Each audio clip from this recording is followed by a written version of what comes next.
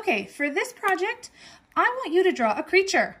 That means you can draw whatever you want. So I'm gonna start with a head, and I want you to make your creature nice and big, and I want your belly for your creature to be really big too. You're gonna be cutting out part of the belly, so if you make it really small, it's just not gonna work. So I'm gonna give my creature some horns. I'm gonna give him like a pig nose, 2 eyeballs. You can make 1 eyeball if you wanted. You can make more than that. It's a creature. My creature is gonna have these arms that are gonna come out like this, and then there's gonna be, I don't know, like sort of claws.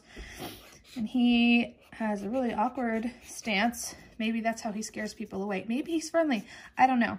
I'm gonna have him have these 2 little feet down here. He's just chilling. He's a chunkster. I guess he's from the pig family because he's got a big belly. All right, I'm actually gonna give him some wings, bump and jump. And I'm just kind of making my creature pretty big, pretty simple, not doing any details in here. Well, actually I'm just kidding. I am gonna do a detail. I am gonna make another part of the belly. I'll cut this part out, and then just to like make it interesting, I'm gonna give him a pattern because this week is all about patterns and textures. So why not give him a pattern, make him have some fluffy wings. So there's some texture. So now I've added some texture. If you want to, you can add a background. And I'm not really asking you to color anything in this time because the color is going to come from what happens when we get rid of the inner part here. So there's a sun. You know, you guys know I love these like bumpy clouds that have like the flat bottoms. Those are my favorites.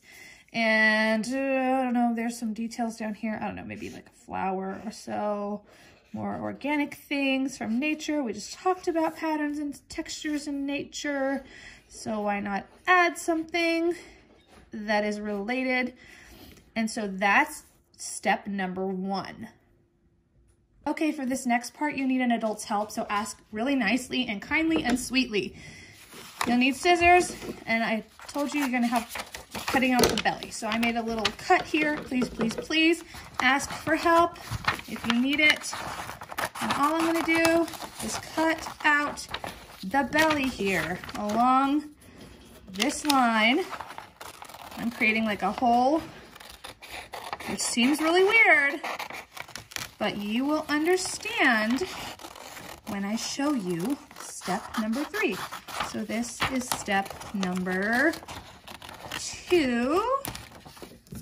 Voila! Okay, step number 3 is you give your monster some texture. So find something in nature or in your house, like a pug. No, I don't want your face in it, boo. There. Now he has a soft, furry belly.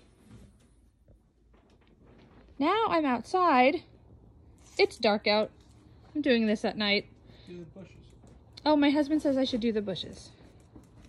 They have pretty flowers in them. Ooh, that's cool. This is our table that's in our backyard. So now he has sort of this rough textured belly. This is a super soft and fuzzy blanket. It has a pug hair on it. There's more nature for you. This is the carpet in our hallway. So as you can see, you can make tons of interesting patterns for your creature just by wandering around your house. Look, my husband's got buffalo all over his pants. Ta-da! Hey, the buffalo have patterns too. Pretty cool.